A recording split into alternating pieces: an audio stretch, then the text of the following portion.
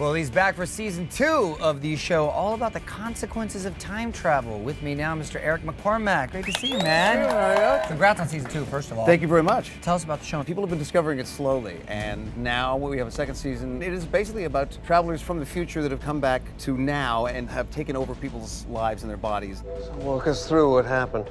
My character, he's taken over the body of this FBI agent, and so suddenly he has a wife and a life that he has to maintain. It's very dark and sexy, and it's about as different from Will and Grace as I could hope for. I mean, you guys look great, and you look the same. And did it just feel like picking up right where you left off? Yeah. We hadn't been in the same room as a foursome the whole time.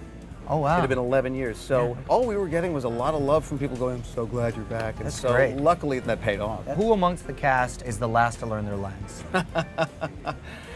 I'm not going to name any names. I'll give you the initials. Deborah Messing.